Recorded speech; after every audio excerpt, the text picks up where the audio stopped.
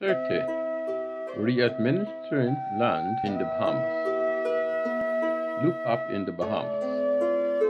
The Bahamas Land Use Policy and Administration Project was the larger issue. It was organized in a similar way to the LUPAP in Trinidad and Tobago, but this time I was simply one member of a very large team. The Bahamas had lots of issues arising from the vastly different sources of tension regarding land. These included attracting investments in tourism establishments, wealthy foreigners wishing to establish residency, squatting and resettlement of illegal immigrants, Haitians, managing a fast-growing land sales market, distinguishing individual claims in generational land, vesting title in Commonages land, maintaining environmental integrity, and managing of a pristine marine and coastal zone. Believe me when I tell you that there were no shortages of real estate issues in this paradise for North American vacations. One of the big issues was the desire of the Bahamian Authority to migrate their registry from one of land deeds to land titles. Unless you are a real estate agent, you will not fully appreciate the difference between these two systems of registering ownership of a parcel of land. Not even the lawyers seem to understand this, and the non-experienced ones simply used a checklist system to ensure that they had covered all bases with adequate documentation. The LUPAP team held several town meetings in such places like Grandtown, New Providence, Georgetown, Exuma, Rock Sound, Eleuthera, and Fox Hill. Based on the comments coming from members of these communities, it was clear that a lot of explaining was needed regarding the status of land titles and the documentary evidence required for ownership. Far from being a simple matter, migrating the registration of deeds to a system of title registration was not going to be an easy task. For starters, you had the issue of cleaning the title to make sure that it had sound roots going back at least 30 years. In the Old English system, you can ask the question, who owned this land before you and before them? When you start asking such a question in the Bahamas, it doesn't take long before you are faced with other legitimate but not legal forms of ownership. Recognizing non-legal land occupation. The serious forms of non-legal tenure in the Bahamas were commonages and generational lands. Assignment was to come up with methods to deal with these non-legal titles as part of the total effort to reconstruct land administration in the Bahamas. Experimenting with legal solutions to this problem was not new in the Bahamas. In 1959, the government of the Bahamas attempted to do a quick clean of land ownership claims by legislating a Quieting of Titles Act. This act allowed a person to publicly declare his claim to a parcel of land and wait for a period of time to allow anyone with a contrary claim to come forward for a resolution.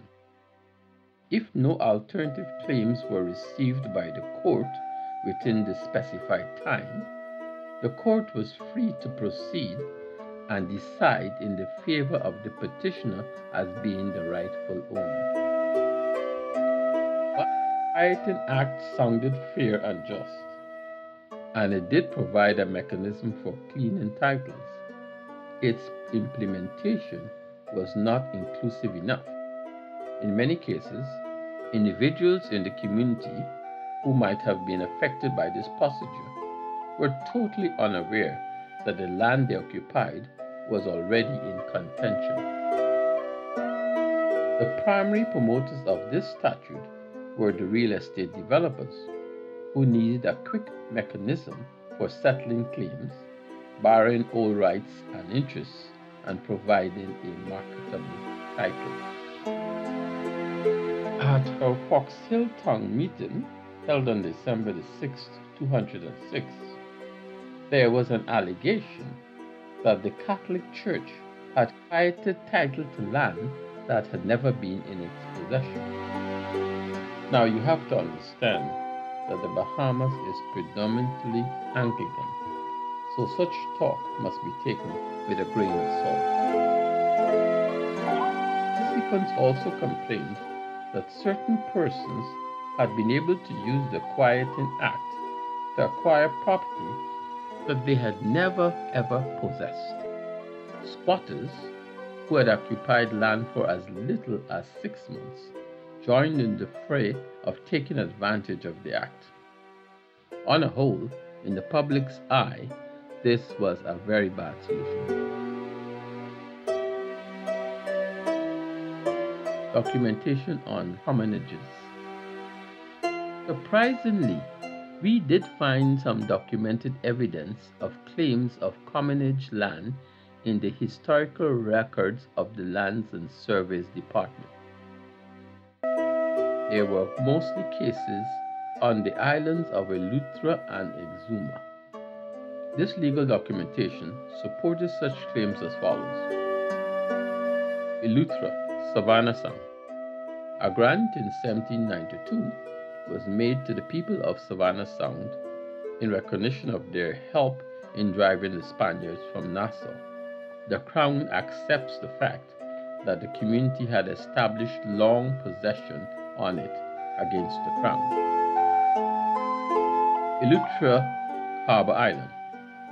In 1842, a grant of 6,000 acres was issued to about 320 grantees, male and female.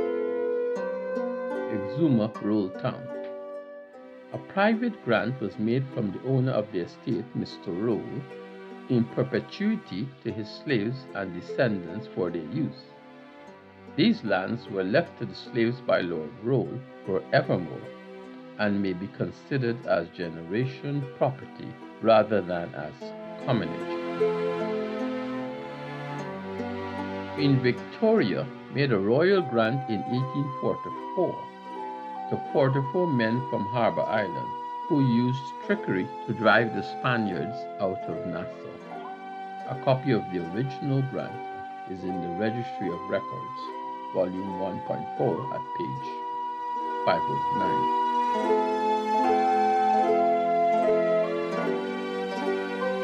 The problem here was that we had no statute on the books to give these claims a legal footing. The Commonage Act 30 April 1896 gave us an unworkable definition of commonages, which such statements as any lands which had been granted to more than 20 persons and not partitioned.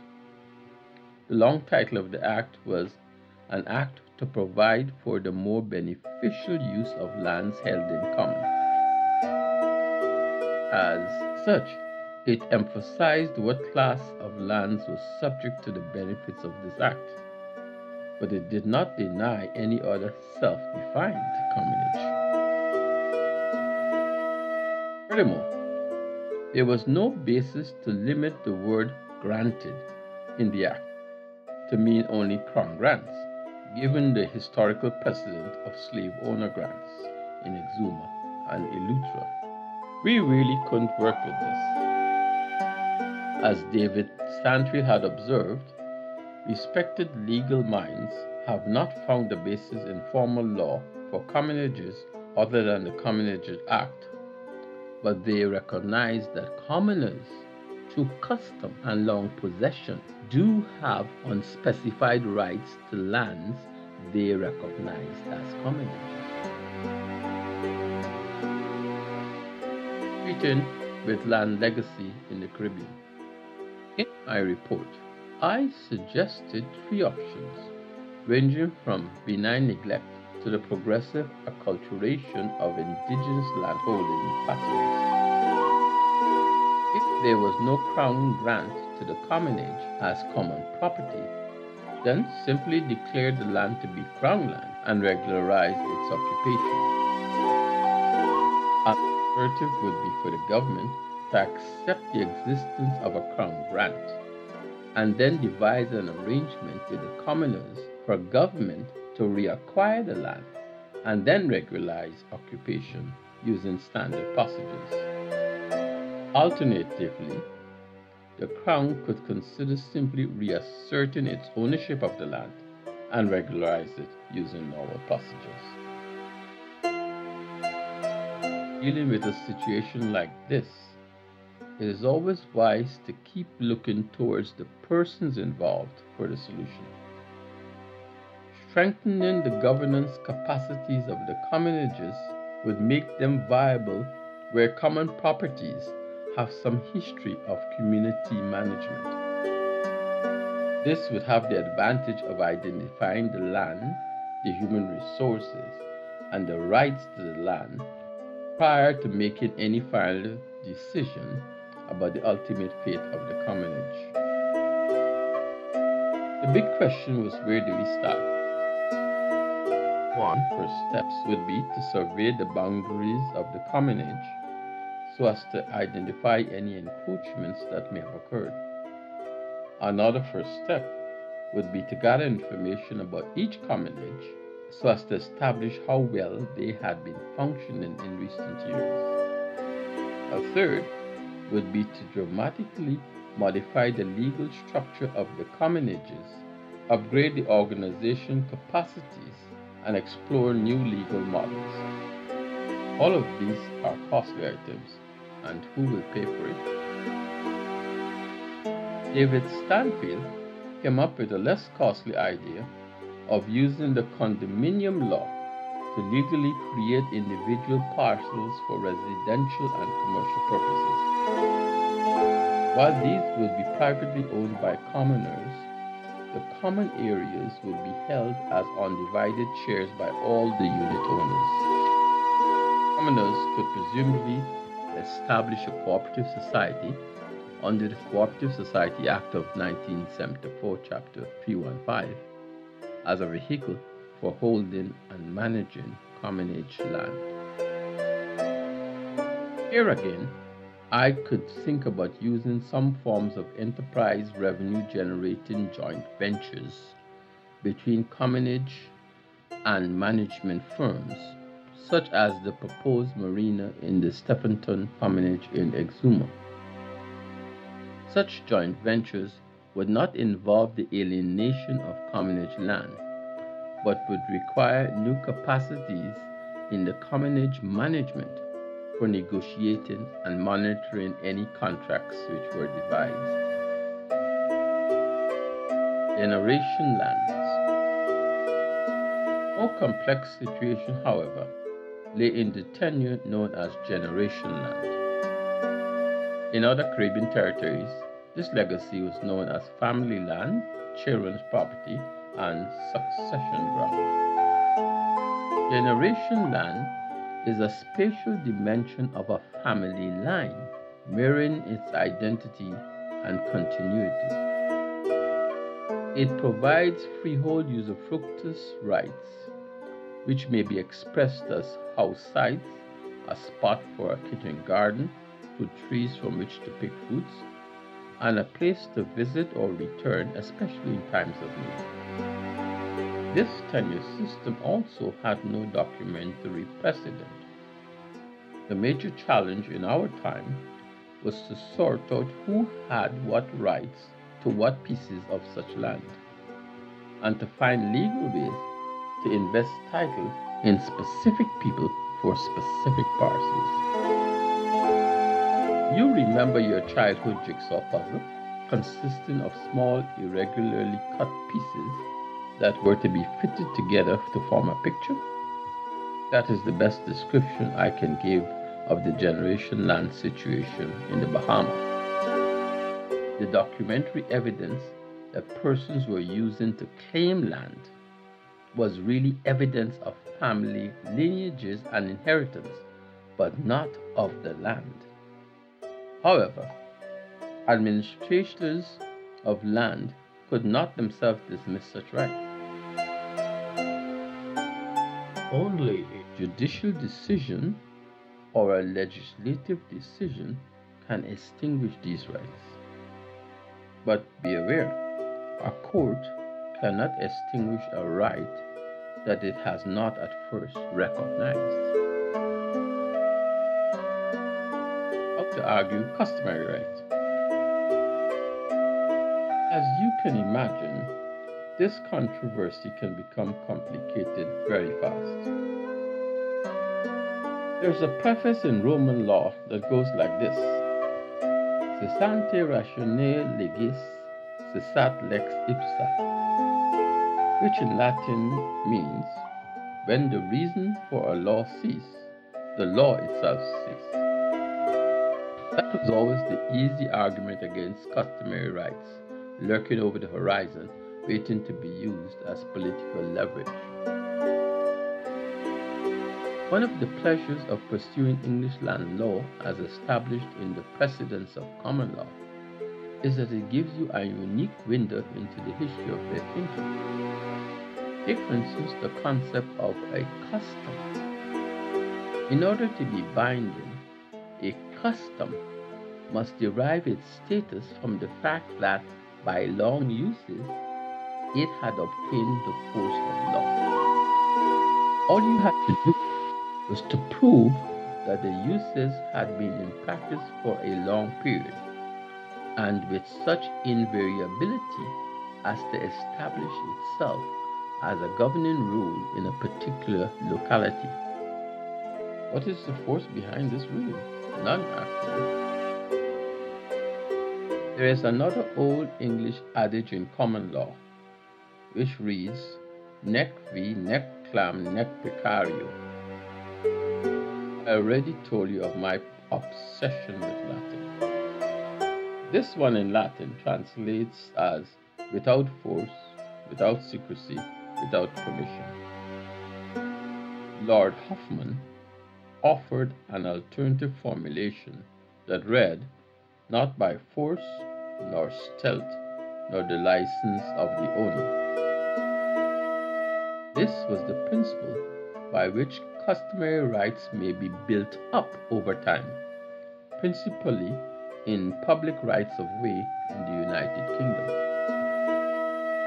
Thus, if enough of us made a path through someone's property to get to the beach, openly, not against protest, but still without permission of the landowner, and for an extended period of 20 years, then a permanent legal right to such a use has been established. Vijay Krishna, a prominent Indian jurist, had written a lot on justification for the acceptance of customary law as part of a knowledge system. Our class of generation lands in the Bahamas, however, lacked one major ingredient, which could have given it more clout as a legitimate claim. Its occurrence had no spatial dimension that reflected any degree of social cohesion over time. It had families, but it did not have communities. Writing about customary law in India, Vijay Krishna tried to base his justification as coming out of nature. Starting his essay with a quote from Cicero, the Roman senator whose name gave us the term Ciceronian to the English language, which by the way means eloquence, he was quoted as follows: justice has emanated from nature. Therefore, certain matters have passed into custom by reason of their utility. Finally, the fear of law, even religion, gives sanction to those rules which have both emanated from nature and have been approved by custom. PJ was claiming was that a cumulative body of knowledge and beliefs emanating from nature and being handed down through generations by cultural transmission with each other and with our natural environment is also indigenous knowledge. Such knowledge is reinforced by the customary actions of persons. So if we know that our family have always lived on this parcel of land, it becomes our family land by custom. Having no standing in the legal profession, I myself argued instead for generation land trusts to be given the legal status. Generation land trusts would become non-for-profit family-controlled organizations that would own, develop, and or manage local assets, buildings, land, houses for the benefit of the family. They are neighborhood-based and could have a range of possible uses depending on what the local community wants. The principle behind generation land trusts would be to use assets in location to the benefit of all the legal heirs to it.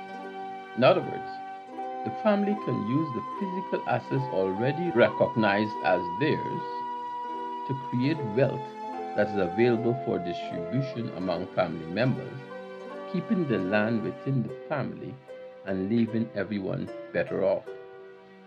In such a case, the legal structure of the family land can be entered into a deal with a hotel resort developer in which they, the family members, will have shares in the development coming from their contribution of the use of their land or portions thereof. Strong pushback. You may ask, what happened to all these wonderful ideas? Most of the land administration recommendations did find their way into proposals for development funding depending on the priorities of the government. However, we got stiff resistance from other members of the team. Let me just share with you part of an email that David Stanfield had received from two members of the LUPAP team whose assignment had to do with technology and other structural matters. Exchange of communications with David Stanfield. David writes, I will also clarify such terms as fixed, customary, tenure, etc. By the way, what term would be acceptable to describe the colonial masters? I looked at several options and did not find anything less pejorative. Comment inserted by Peter. I think the removal of the term completely is what is desired. None of us were clear on the relevance of the framework to the Bahamas and how it was being used as a reference or underpinning. It looked as if it had simply been dropped in and the reader was somehow to make sense of it. David. But I cannot insert discussions of African customary tenure or common property regimes in other countries given the time constraints. I am glad that Peter and Tex are interested in these topics and I can give them some references. I suggested a good start would be Jean Besson's chapter in the book that emerged from the Port-au-Spain conference, Land in the Caribbean. Comment inserted by Peter. Not clear here. You are the one who references the slaves coming out of the plantation, adopting customary African tenure. This is quite a striking statement. If you do not have the time to develop this, then I would recommend its removal completely. As Besson does not analyze or describe the Bahamian condition, I'm not sure the reference has any relevance. One of these gentlemen was a Bahamian businessman, and the other was from the USVI. Part of their objection may have originated from the fact that they had both developed among them land system companies offering services to help private investors overcome land tenure problems. Their only perspective on land issues was from the point of view of real estate. To them, you defeat your purpose if you try to analyze land matters in a way that prejudices its value as a tradable commodity.